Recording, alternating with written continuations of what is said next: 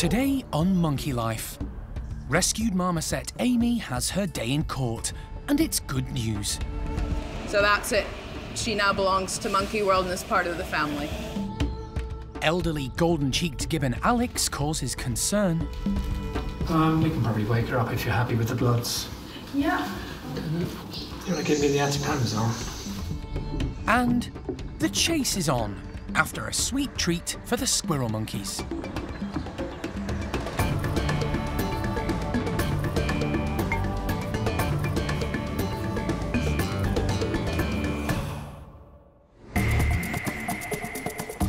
Monkey World in Dorset, buried deep in the English countryside, is the largest sanctuary of its kind on the planet. The team, led by Dr. Alison Cronin, rescue and rehabilitate abused and unwanted primates from all over the world. Now we just have to get them loaded up in the van and we're back to Dorset. So far, so good. The park provides a home for more than 250 monkeys and apes from 22 different species.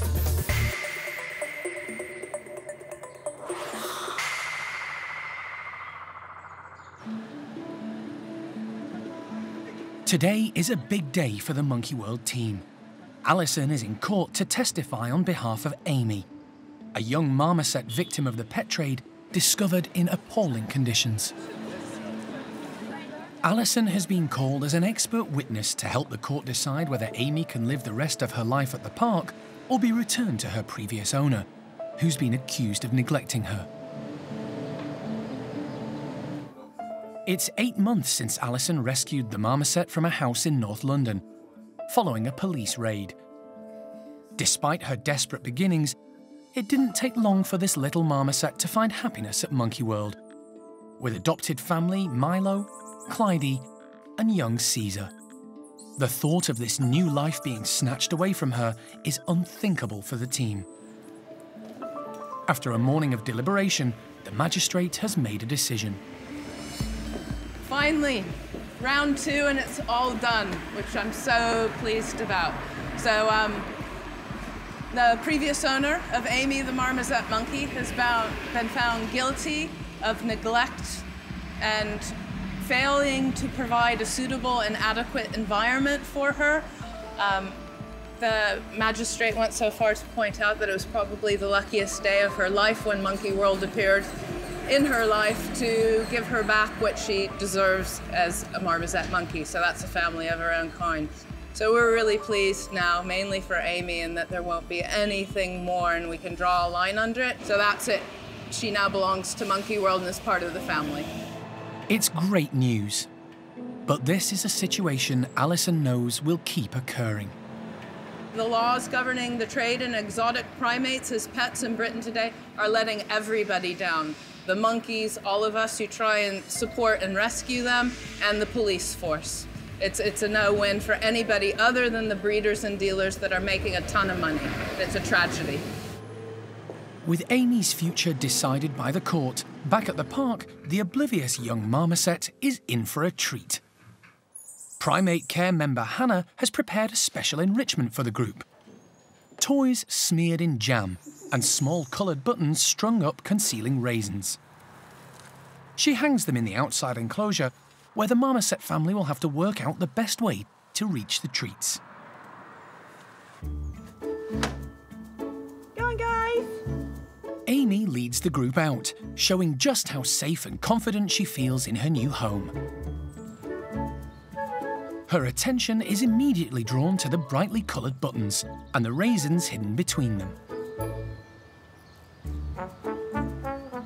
Caesar makes a beeline for the larger toy, demonstrating good core strength as he pulls it up to lick off the sticky treat. While father figure of the group, Milo, shows how quickly he can access the treats hidden in the buttons. The entire group gets stuck in demonstrating how nimble and clever they are, using their limbs and tails to balance from all angles. And Amy is certainly making the most of this new start in life. She's a boisterous youngster who loves playing and is interested in everything around her. She's totally at home with her new family, especially young Caesar. The pair often play together, giving adoptive parents Milo and Clyde a well-deserved break. It's a far cry from the small indoor birdcage she was living in less than a year ago. Now she has the correct diet, lots of stimulation, and plenty of indoor and outdoor space. It all makes for a healthy, happy marmoset with her whole life ahead of her. Amy's not the only primate whose life has taken a dramatic turn for the better since coming to Monkey World in recent months. 3 common squirrel monkeys, rescued from appalling conditions at a house in Somerset, are also new to the park. Logan is the largest of the group, a big male who seems to be in charge. Then there's Lucille, a small adult female whose shyness could be down to her traumatic past. And finally, young male Lopez. He's blind in his right eye, but it doesn't hold him back. He has heaps of energy. The trio have literally come on leaps and bounds since arriving at the park. We're really pleased with how these guys are doing now. Obviously, when they came in, they weren't in the best of condition. They were all underweight. So it's really, really lovely that we've seen so much progression over the last sort of few weeks and months and how much they've come on in their confidence and in their condition and everything. Today, Steph is giving the trio a seasonal form of enrichment. Tasty and ripe grapes on the vine. But she doesn't want to make it too easy for them. Squirrel monkeys are quite high energy and they're always active, they're always busy, they're always doing stuff. But particularly this group that we've been doing right now, we've got Lopez in here. He's quite a young boy still, so he is really, really playful. Anything new, anything novel, he loves just chucking it around the enclosure. And yeah, he's really, really playful boy, so I think he'll have a lot of fun with these.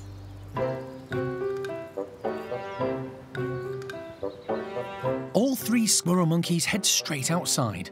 But initially, when confronted with all the tasty fruit, they're a little unsure. It's left to Logan to take the initiative.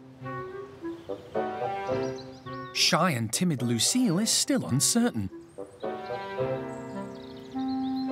She does have a sniff, but isn't impressed. Lopez, meanwhile, is treating the grapevines as his new favourite toy, acrobatically juggling with them on the hoses, and eventually taking the chance to eat a giant green grape. Lucille is still wary. She eyes up some new toys stuffed with grapes, but is not confident enough to have a go, so leaves them for the others. Lopez, on the other hand, is in grape heaven. With so many on offer, he's constantly on the move, demonstrating his impressive gymnastic prowess as he grabs as many as he can. Logan, meanwhile, watches on, trying to keep out of the way, for now.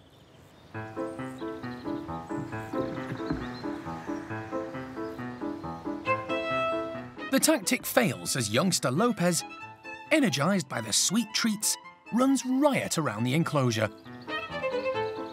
Logan gets caught up in his antics and is chased from corner to corner. Lopez is fantastic. He's a really funny kind of monkey. He's got that naughty teenager kind of aspect to him.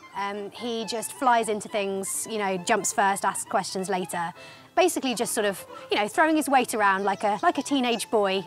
But yeah, he's a lot of fun to watch. It's a great result. The 3 squirrel monkeys have started to embrace their new life at the park and are settling in. What's more, they've been formally handed over to Monkey World by their previous owner. So to everyone's delight, they're here to stay.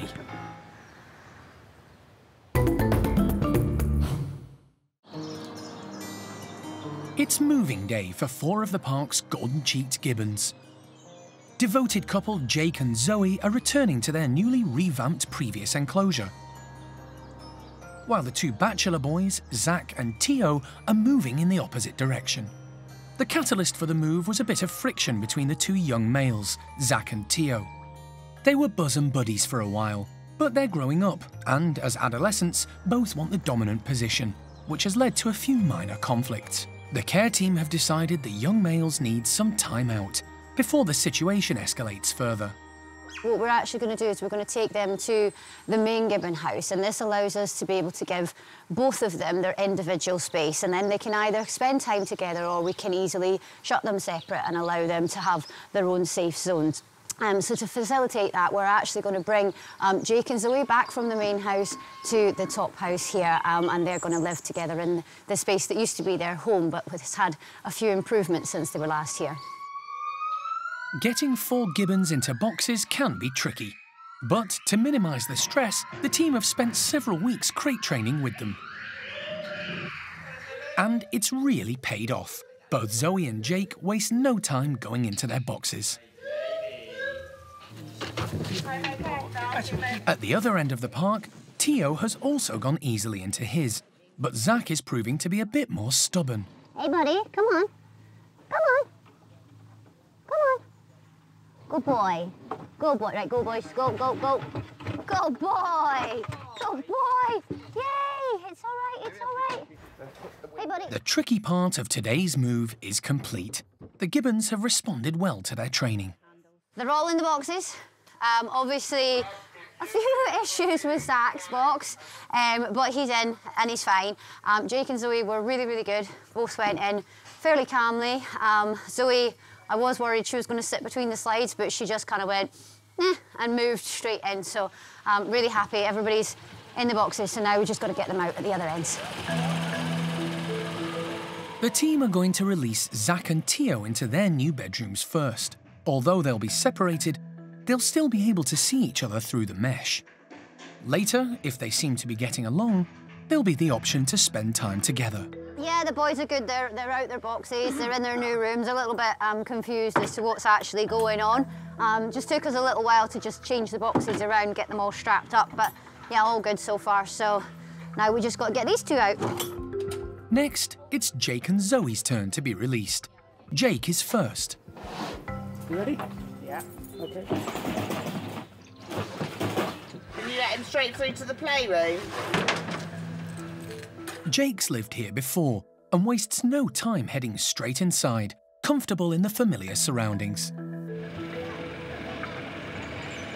While he settles in, the team transport his partner Zoe to join him. You good? Safe. All right. Yeah. Ready? Come on then, Zozo. Yeah. Go. Welcome home, Zo. Good, well done. Like Jake, she instantly recognises the old Gibbon house, doesn't hesitate, and is greeted by her partner. This is obviously a familiar environment for Jake and Zoe because they lived here for a number of years, so they're coming home really. But I think the fact that the team managed to set up such a clever way of crate training them up at the main Gibbon house has meant this morning's been really calm. And none of the animals seem stressed, so that's the advantage of putting the time in to do the training. So yeah, really pleased with how it's gone, really impressed with the organisation of the Gibbon team, and nice for Jake and Zoe to come back home. They may be back in their old house, but the outdoor enclosure is very different from when they last saw it. The team wastes no time in letting them explore. And for this pair, it's like they've never been away.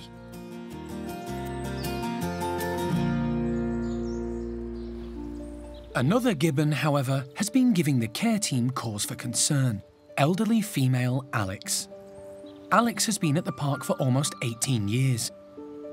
She was rescued from Taiwan in 2000 and is estimated to be at least 30 years old. She lost her arm play fighting with another Gibbon, but recovered well and has always been healthy and active. Over the last few months, staff have noticed Alex starting to show some unusual symptoms.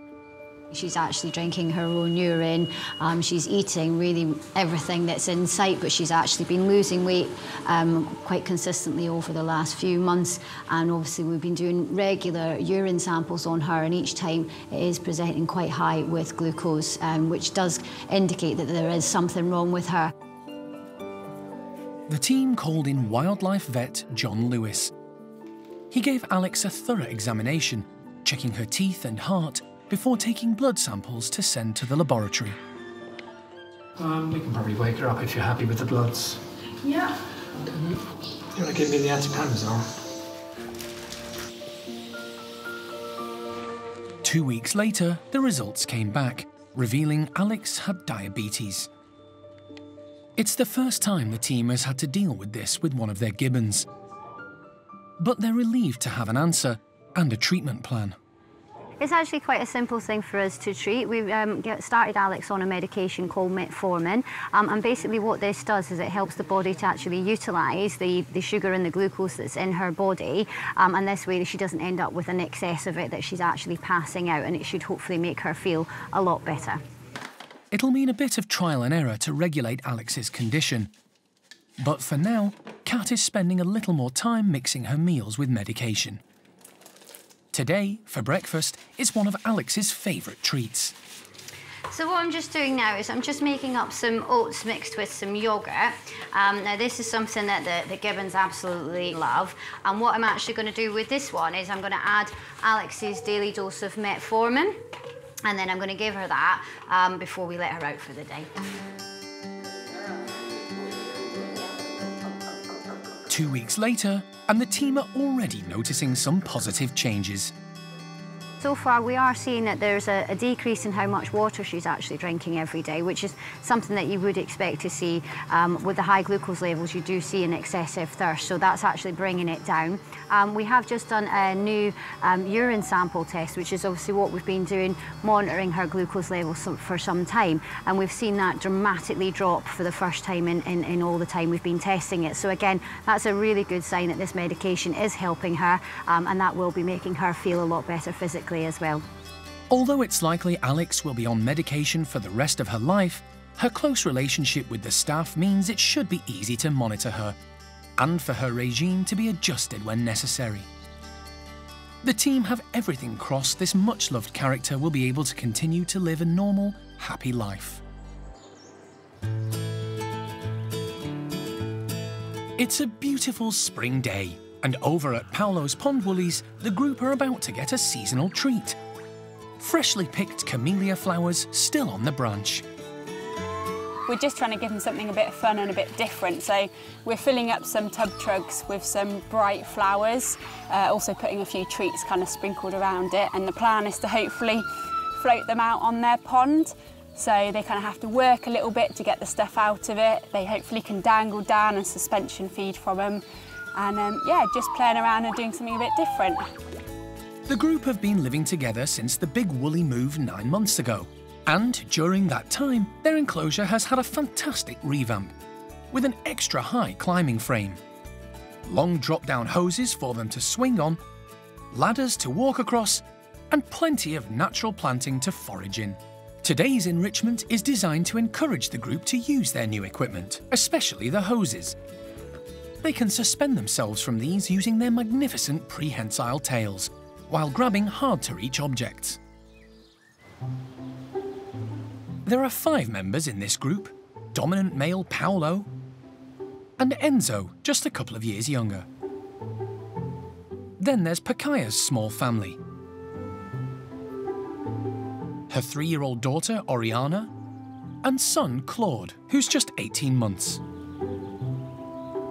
All 5 come straight out and are immediately drawn to the colourful tubs with the camellia flowers and grapes inside them. It's Paolo who makes the first move, acrobatically hanging from the newly installed hoses, with his feet and tail as an anchor, while he reaches down with both hands. He discards the camellia flowers in favour of the more familiar grapes hiding underneath. Oriana has been watching Paolo closely. Using just her tail as a support, she tries to grab a flower. They're tantalisingly close, but even at full stretch, she can't quite manage to hold on to one. Enzo takes the easy option. He snaffles a camellia browse and shows a taste for the pink flowers. Paolo's going in for seconds, with his normal gung-ho, quick-as-you-can approach.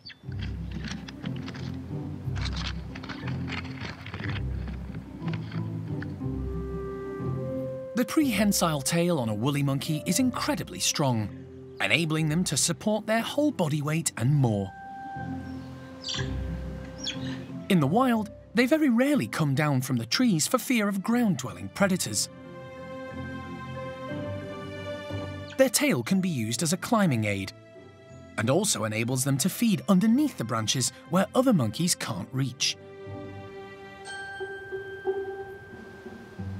It's obviously helped Pakaya grab a handful of flowers, while her children, Claude and Oriana, are eating at the water's edge. Pakaya's got a really lovely family group. She's a very protective mother. So the three of them kind of go around together. Claude's starting to be a little independent boy, and he does like to go off and explore on his own, but never strays too far from mum. And then Oriana, she's obviously a little bit older, but again, she's got quite a close, tight relationship with mum, so she likes to hang around with her. The group have come together well, despite including two strong, large males. Obviously, Paolo's the bigger, the more dominant male of the two. Enzo's a pretty big lad as well, though, and the two of them have kind of got a little bit of an understanding between each other. Enzo is lower ranking, and he is being respectful to Paolo. He's giving him his space, he's staying out of his way, and just kind of the two of them coexist around each other, but without kind of getting in each other's faces too much. But it works quite well. Enzo's got quite a nice relationship with Pakaya's family. So he spends a lot of time hanging around with them while Paolo's kind of off patrolling, showing off and being the kind of goon that he is.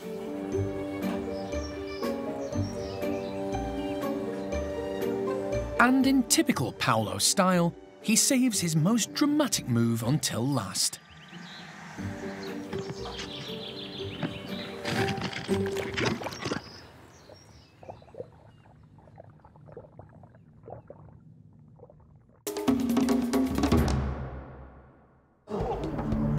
Next time on Monkey Life, it's dental day for Lima Houdini. I thought it was to do with the canine, but I'm starting to change my mind. It might be to do with one of the cheek teeth. And a new baby Woolly is named.